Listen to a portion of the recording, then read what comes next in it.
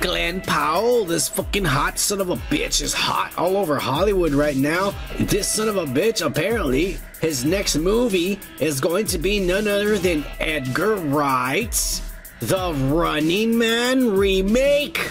This is one of my favorite Arnold Schwarzenegger movies. Yeah, he's gonna be great in this, man. This pretty boy is on his way to be like the next Brad Pitt, Tom Cruise. I'm telling you, the motherfucker's on his way. Richard Dawson and Jesse Ventura was in it. You're right.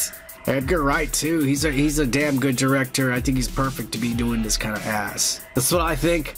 We're moving on. Cheers to The Running Man. I can't wait. You see, not everything's me hating on stuff, fellas. Not everything is hateful, okay?